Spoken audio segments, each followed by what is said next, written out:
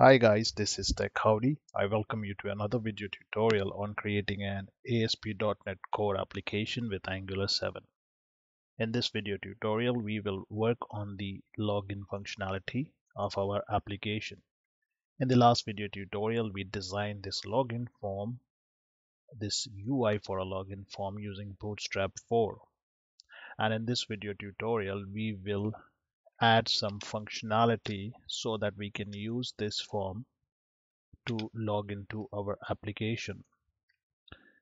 Now, the way we will add this functionality is by creating a service in our client application that will manage the validation of our user. So when the user supplies his username and password to log into our application, that username and password will be sent to our service that is running inside the client application. Now, the responsibility of that service will be to communicate with our web API, which is basically our controller class, the account controller class, and the login method. That service will send the request to this web API method, which is login, and it is going to provide the username and password that is going to be used by our method to validate. And if the user is valid, as we all know, we use this to test our API using Postman, we send a token with some other details to our client. And if the validation fails, then we say it's not a valid user and we send a list of errors back to the user. So whatever it is, we will send a response, whether it is a valid response or whether it is an error response. We will send it to the client for any request that they are making. Now, so to create a service in our application, that is the client application, we will create a separate folder which will contain all our services, and we are going to call this service as an account service because it is going to manage the account related services of our users. So let's go ahead and create an account service. So the first thing you want to do is right click on your client application and open your terminal by going to tools and click open terminal. This terminal will open inside your client application, and now you can run your ng commands, which is the Angular commands. Now the command to create your service is going to be ng g, that is Angular generate, and we are going to use s, that is for service. And now for the services, we are going to create a service folder, and inside that we want to create this service. So we are going to say services / that says the folder name services / our service name. Our service name is going to be account because we are going to use this to manage our account related functionality of the user. So we'll call it account, and that should be it. Now let's go ahead and hit enter. Now, as you see that our service has been created. If you go back to your client application, there is a folder called as service. If you open this, we have two files. One is the TS file and one is the .spec.ts file. So now we are going to make use of this service.ts file, which is the account service.ts file. And here we are going to write our code that is going to be used in our login form. Now, as you noticed, since we created a service, it did not create any HTML file or a CSS file because this is a faceless kind of view. It doesn't have any view. It's just going to be used to communicate like a web API. So now let's start coding our account service so we can use it in our login functionality. So after creating the service by executing the command in the terminal, Angular has created a class for us with an import statement, which is importing a module called as Injectable, an Injectable Decorator, and a constructor for our account service class. Now, what is this Injectable module and what is this Injectable Decorator? Now, in order to use the Injectable Decorator, Angular needs to import it from the injectable module. And in order to import it, it is referencing this import statement so that it can import the module from Angular core. Now let's talk about this injectable decorator. This injectable decorator tells the Angular application that this account service class is a service. And once it tells Angular that this account service class is a service, it's going to inject it in the root of our application. And so once it is injected in the root of our application, when the application runs, all other components in your application can now access the functionality of this account service class. So what do I mean by accessing the functionality of this account service class? When I say accessing the functionality of this account service class, I mean that any other component, let's take an example of our login component, wants to access the value of login status of a user. So I have a variable here called as login status, which is of type boolean, and now my login component wants to know that if the user is already logged in, which is going to be either true or false since this data type is boolean. So if it is true, then it is going to redirect the user to the home page if the user is trying to access the login page. But if the login status is false, then it will allow the user to access the login page because the user would need to log in order to view the products. So in order to get access to this value here, we have to make sure that we tell Angular that this is a service, and that's what exactly we are doing by using this decorator. So I hope now this should be clear that why we are using this injectable decorator and what do you mean by accessing the functionality of this account service class. One important thing that I need to also tell you that before we go ahead and code all our methods and properties inside this account service class is that the values inside this class can be accessed through dependency injection, which is since we have injected this class inside the root of our application, basically the service inside the root of our application, we can use the values through dependency injection. And how we are going to use it using dependency injection, we will learn that when we start using this service inside the login component. But for now, don't worry about it because we will learn about it when we are coding the login component. Now, the first thing that we want to do inside the constructor of this service, we need to instantiate an HTTP client object. Now, why do we need an HTTP client object? I think most of you already know the answer because we need to communicate with our web API controller, and our web API controller accepts only HTTP request, whether it's an get request, a post request, a put request, or a delete request. So when we want to make these kinds of requests to our web API controller, we need to have an HTTP client. In using that HTTP client object, we can call our HTTP methods.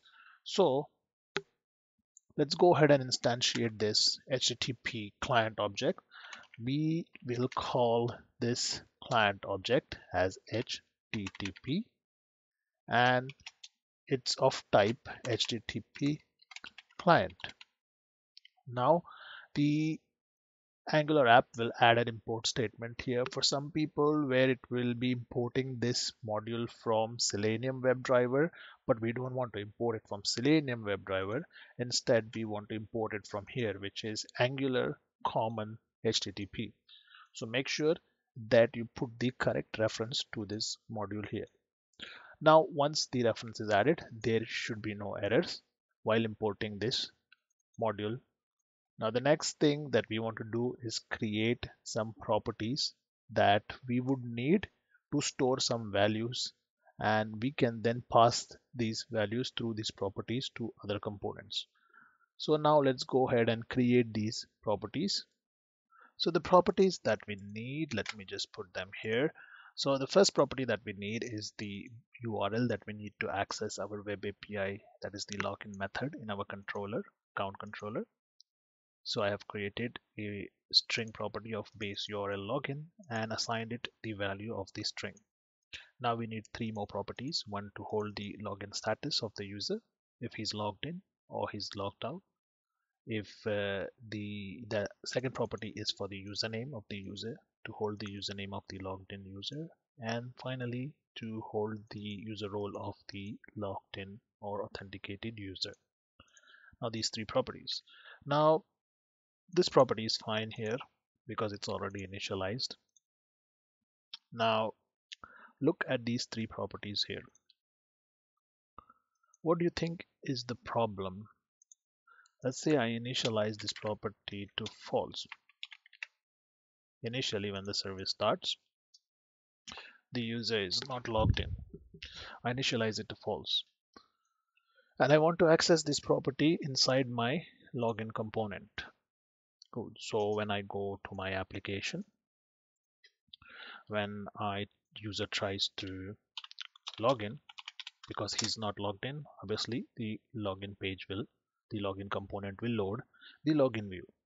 But if the user is already logged in, the login component shouldn't load the login view. Instead, it should redirect the user to home because he doesn't need to log in, he's already logged in. So how would it verify if he's logged in or not? He will go to this service.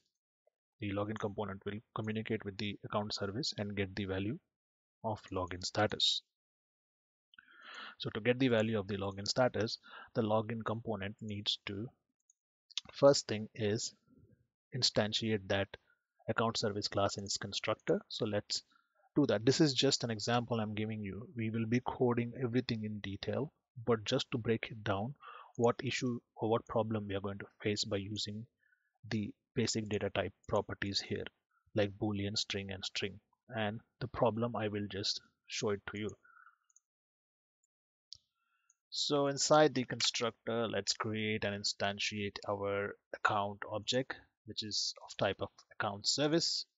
Now, the next thing that we want to do is create a property that is going to hold the value for login status. It's basically going to get the value from account service and will be initialized to this variable in our ngOnIt method. So let's do that. So here I'm going to create, let's say, a object, call it login status get, and it's going to get the login status from the account service. Now I'm going to initialize this service in my ngOnIt method. So I'm going to say login status get is equal to account. Now this is the first hurdle that we face. When I hit dot, I'm not able to access the property login status because it's private. So if I can't access it, how am I going to use it? Well, you might think we can make this public. Okay, but first let me just leave it private and try to assign this to this in our component. Okay, and see what error we get. Now the squiggly line appears and it says login status is private and only can be accessed within the account service class. So we cannot access it. It is private. That's our first problem. So now let's change the private option to public. And now save this and see that we have no error. But in our account service class, if we are going to keep this public, then there is no point to create a login method. Now the login method, what is it going to do? It's going to receive some parameters like username and password. It's going to validate the user credential based on the username and password provided. And then it's going to call the login API, and if everything is valid, that means the user is authenticated, it is going to change the value of login status to true. But if login status is already public, which means that our login component can directly change the value of login status to true, which means I don't need a login method here and I don't need this service. The whole point of creating this account service is to manage user related activities like login registration, to get products, to authenticate the user based on his role, and so on. So if we are going to make it public, which is very bad programming, there is no use of this account service. So let's change it back to private. But changing it to private means I cannot access the value anymore inside my component. So how do I solve this problem? This problem can be solved by using asynchronous programming, and we will make use of something called as reactive extension library, reactive JavaScript library. Now, what is reactive extensions? Reactive extension, the short form, which is RxJS, which is reactive extension library, is reactive programming. It's asynchronous kind of programming. If you have used jQuery, you must be familiar with Ajax, where we use asynchronous programming to update values on our HTML documents or on pages where we don't refresh or reload the page, but we do get the new updated value and we update the values with the new data that we received. So we can make use of RxJS library in our Angular application.